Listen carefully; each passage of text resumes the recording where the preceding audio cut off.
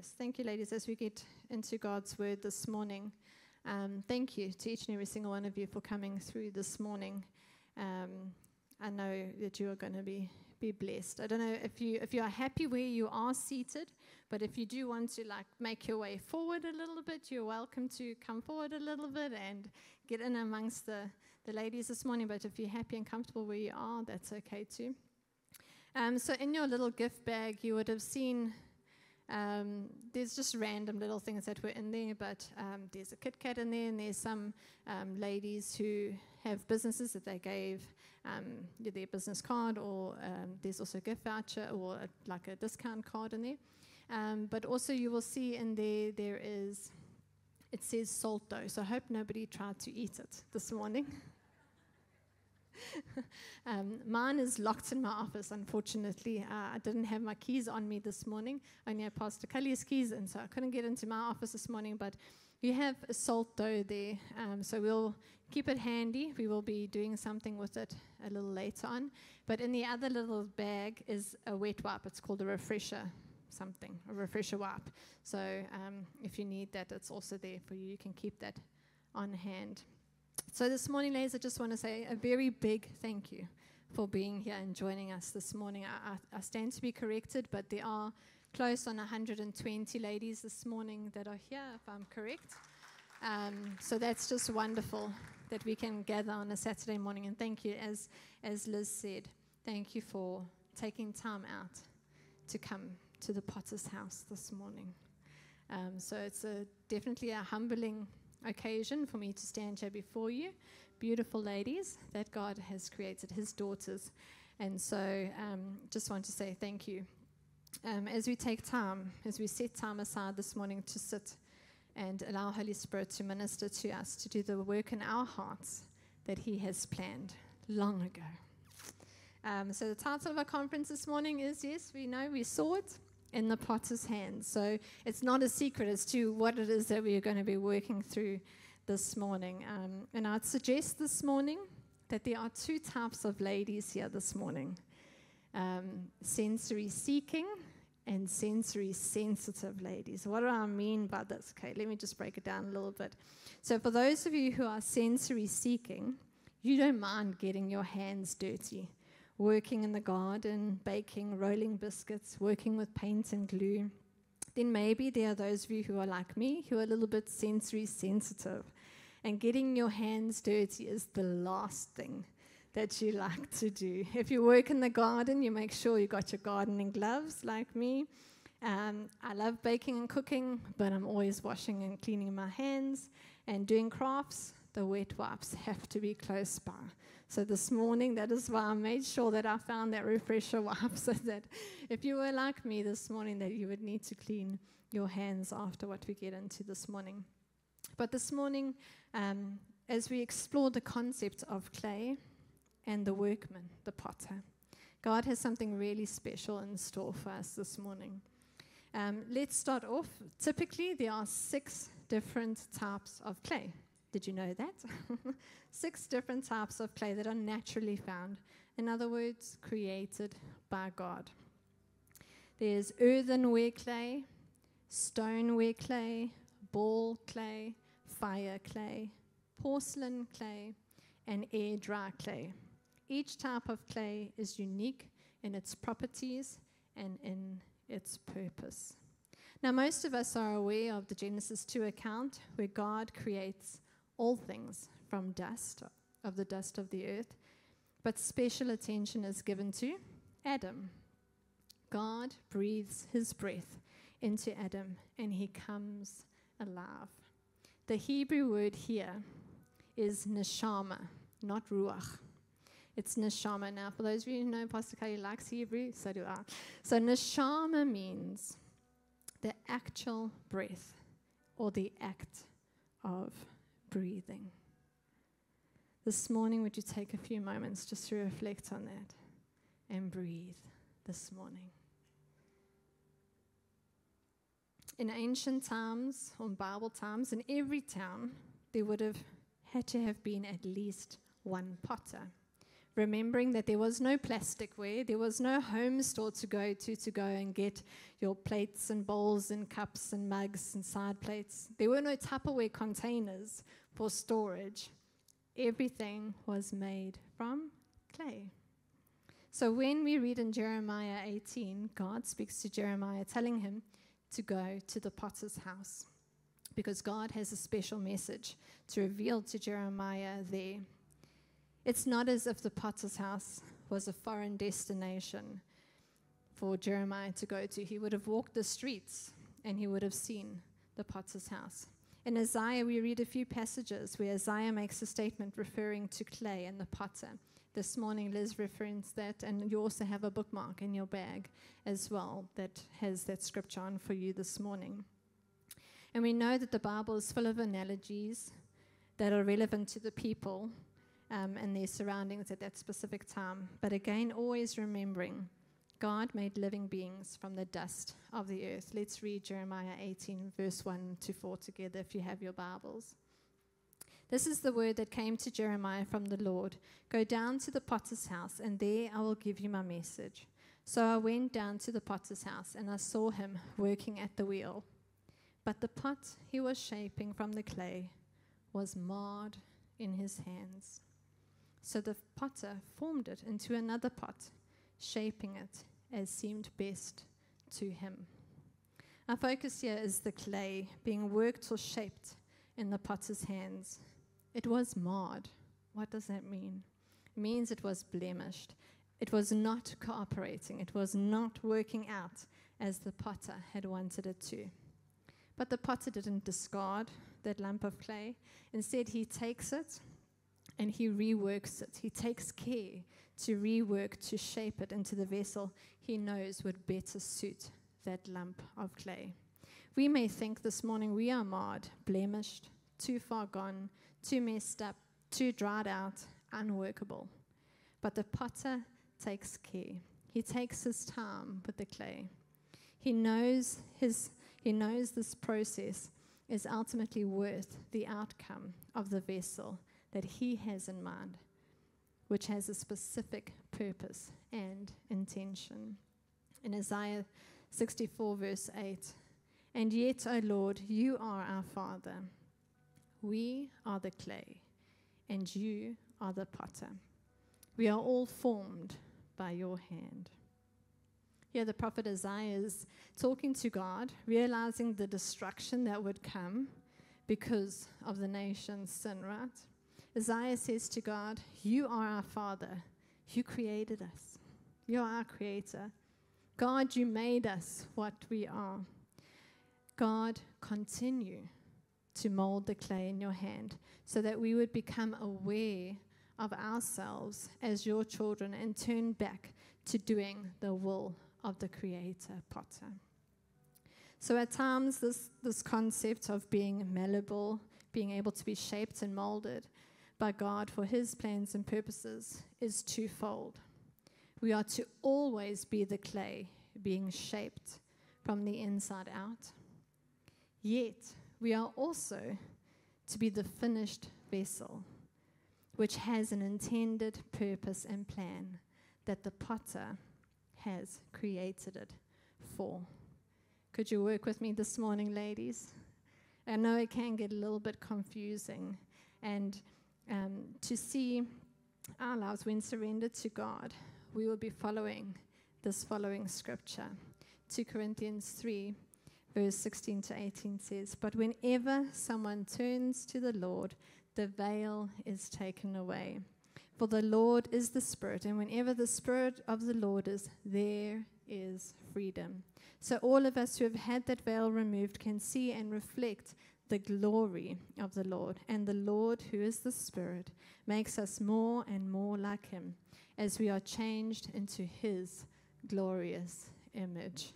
Hey, how cool is that scripture this morning?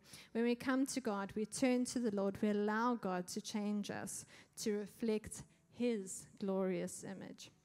Not just for our own benefit of salvation, which is really important, but also becoming more and more like Jesus into his image. We become less and less of a worrisome, marred lump of clay. As we go on to 2 Corinthians 4, verse 6 to 10, it says, "For God who said, 'Let there be light in the darkness,' he made this light shine in our hearts, so we could know the glory of God that is seen in the face of Jesus Christ. We now have this light shining in our hearts, but we ourselves are like fragile clay jars containing this great treasure. This makes it clear that our great power is from God and not of ourselves. We are pressed on every side by troubles, and sometimes, yes, we are, but we are not crushed. We are perplexed, but not driven to despair." This morning, ladies, do not despair. We are hunted down, but never abandoned by God. We get knocked down, yes, but we are not destroyed. Through suffering, our bodies continue to share in the death of Jesus, so that the life of Jesus may also be seen in our bodies. As the vessel takes on the shape the potter has intended for us, something that happens on the inside will be reflected on the outside of the vessel. The potter's gentle hands shape the clay from the inside. The walls of the vessel take shape, becoming lifted up to reveal its purpose. In the scripture, the purpose is to reveal the light. The light shines in our hearts to be a reminder to ourselves of God's glory, His Son Jesus. The treasure we now house in our vessel is the wonderful truth of salvation, which is ours, but should also be poured out and reflected to others as we will fulfill the purpose of the vessel. Let us sit here for a bit this morning. The light that burns in our hearts reminds me of a scripture and a Bible verse that I grew up remembering, that was in my heart. Matthew 5, verse 14 to 16. "You are the light of the world, like a city on a hilltop that cannot be hidden. No one lights a lamp and then puts it under a basket. Instead, a lamp is placed on a stand where it gives light to everyone in the house. In the same way, let your good deeds shine for all to see, so that everyone will praise your heavenly Father."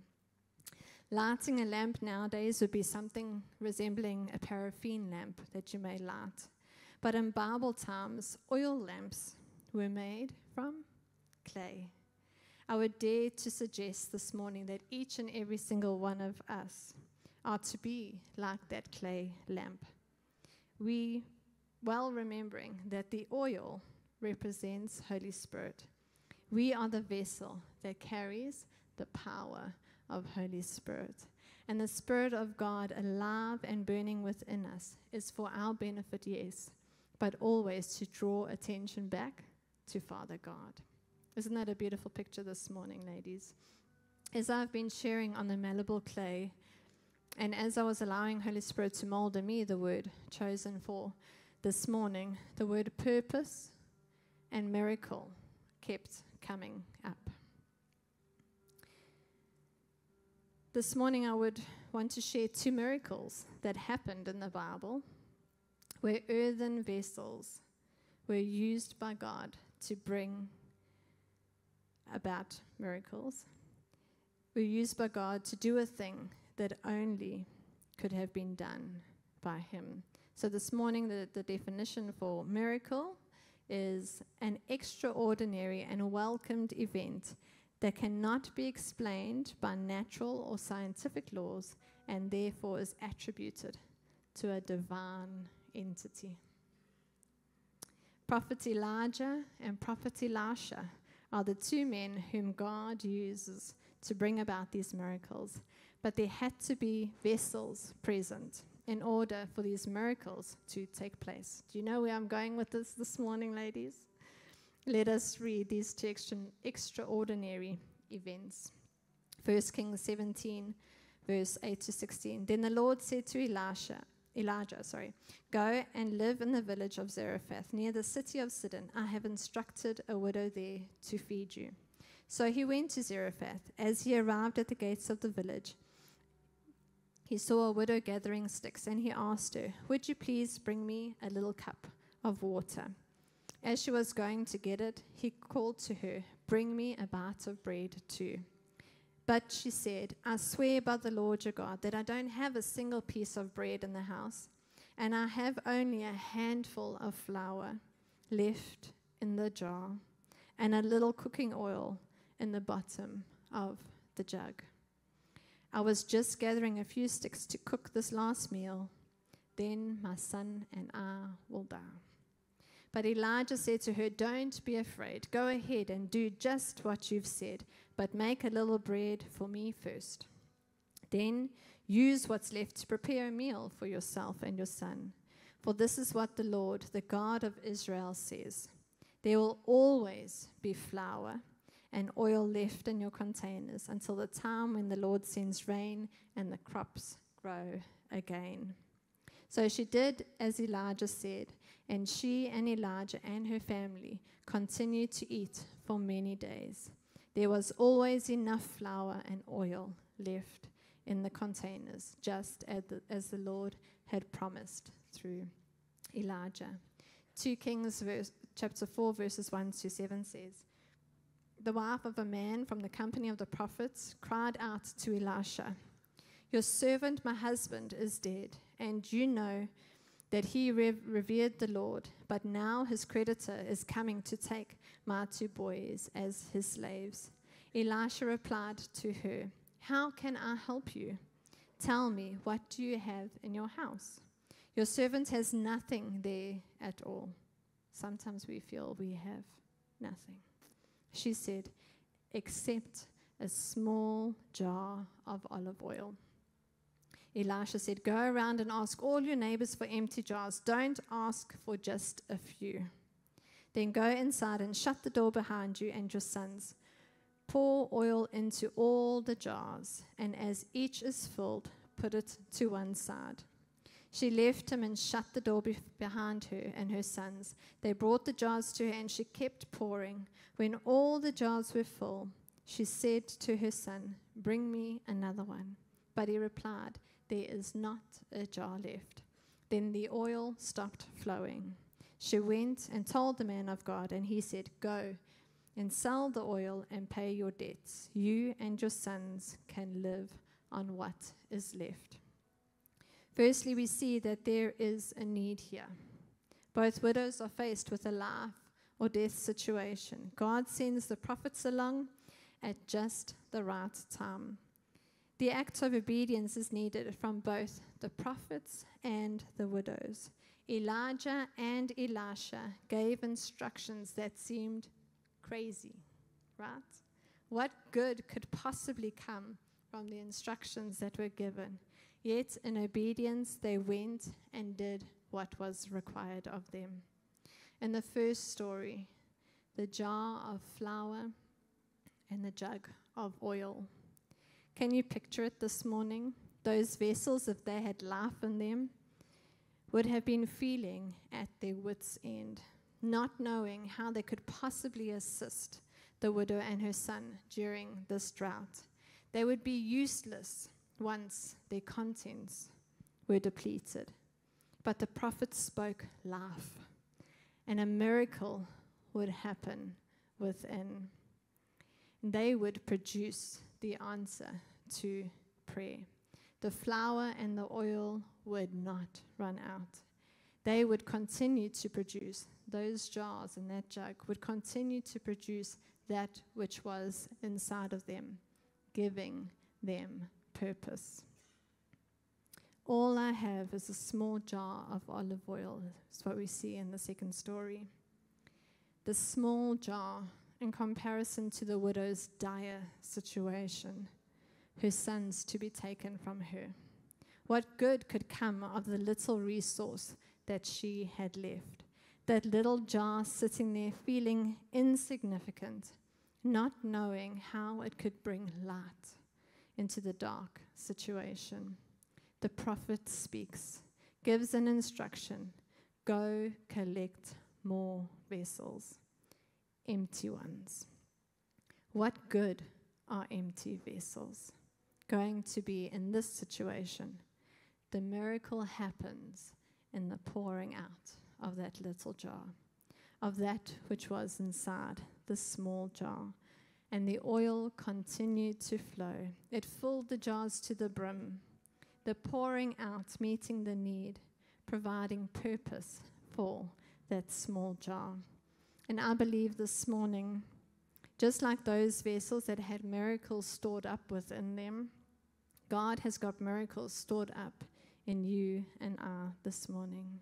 Sometimes the ask may seem too big, the prayer insignificant, the desire too heavy, the pain too much, the need too great, the situation too dark, the sin too bad, the habit unbreakable, the fear too gripping, the identity broken. But the light of Christ shines on the inside. In obedience to the voice of the potter this morning, there are miracles stored up in his vessels, you and I. We have discovered that as the potter molds the clay into the vessel, he desires it to serve a certain purpose. The plate, the bowl, the cup, the jar, the jug, the lamp, the pot, big or small. As the potter begins, he needs the clay to soften it. Maybe that is the place where someone is in this morning. You are feeling the pressure of the hand of God upon your life. Know this morning it's going to bring out good for you. Allow the potter to continue to soften you. Then the potter centers the clay.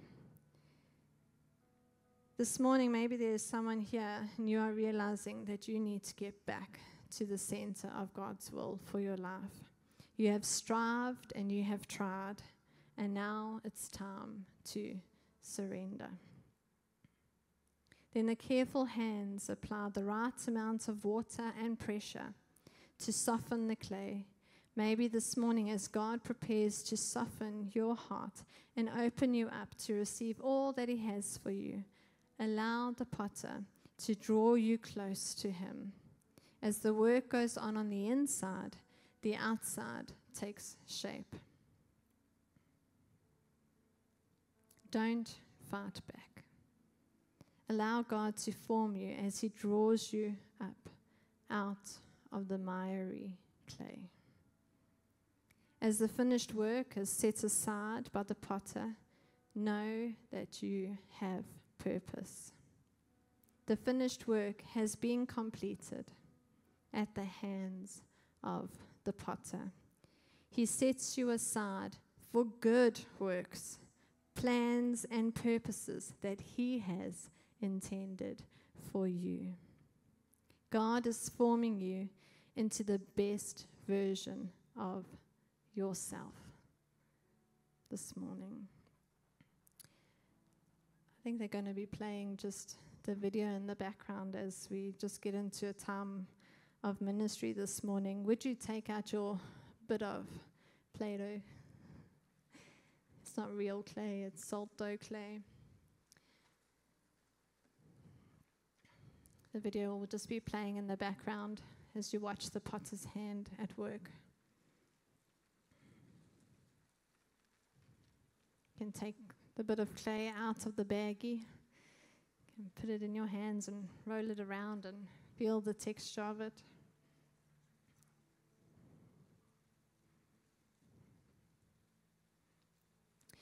Purpose and miracle. Purpose and miracle. Maybe this morning you are unsure of your purpose. I'm going to burst some bubbles this morning. Our purpose is not based on one thing alone. It's not based on your career. It's not based on your parenthood. It's not based on your family. It's not even based on your church life. Your purpose is not based on ministry or even your home life or your position in society. Your purpose in Christ is always adapting. It's always at work. Romans 12 tells us that for us to know the will of God, we need to have our minds being renewed by God. That is an ongoing event. Your everyday moments are in the will of God, as long as you are presenting yourself before God as a living sacrifice. The clay, yet the vessel. A vessel surrendered to the hands of the potter. Miracles are taking place and through you every day, but we miss it. Conversations we have in the day, people who come across our way, a tip to a server, assistance that you provide, a helping hand, a smile, a hug, a kind word, a word of encouragement. These and so many more are daily miracles that you bring about in someone's life, yet go unnoticed by us at times. We wait for the big ones, right? The miracle of a changed diagnosis, the meeting of a financial situation, the peace of strife among family members, even those who have Jesus living on the inside, the miracle to answered prayer that still hasn't come about after years of trying and striving. Yet, let us not lose sight of the fact that we are vessels with purpose and miracles that are stored up within us to bring the hope of salvation to a broken world. This morning, as we go into ministry time, you may put your Play-Doh away if you want to. You can clean up your hands if you need to. When you're at home, just remember it. Allow Holy Spirit maybe to lead you into what it needs to be molded into to remind you of this morning.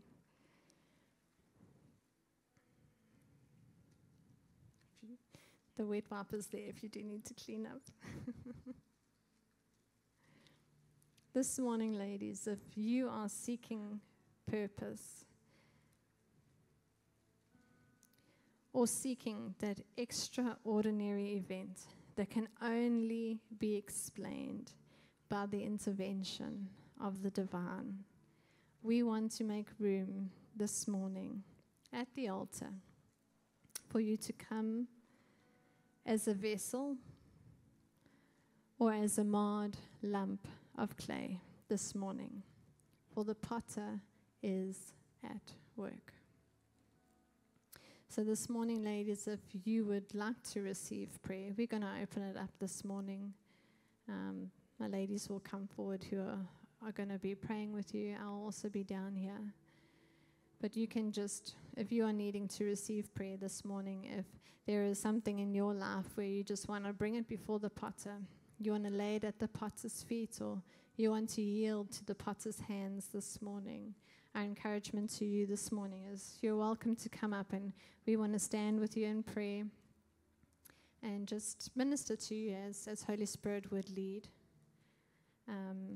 And then thereafter we will be dismissed. So I want to give it some time this morning.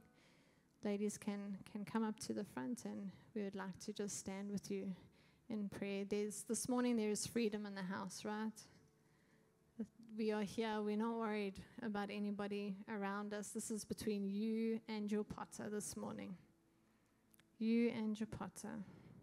This morning, if you are seeking, what is my purpose? I feel that the day goes by and I haven't fulfilled anything. I haven't reflected the light and the love of Jesus to anybody. This morning, you're welcome to come before God this morning and just seek His face. If there's an area in your life where you are asking God to mold and shape you to become more like Jesus, then this morning we want to stand with you and pray for that. We want to stand with you and agree with you. And as you come forward, know that that is a step of faith this morning. That is a step of faith, just yielding to the pressure. Sometimes the pressure is not always nice. It can feel uncomfortable, but as you feel the pots are pressing down on you, know that it's only for a season. There will be a time when He lifts you up to be that finished vessel. And I know that the video is continuing to play in the background, and as it just ministers to you this morning, as you just reflect on that and just feel Holy Spirit at work within you. Thank you, Lord.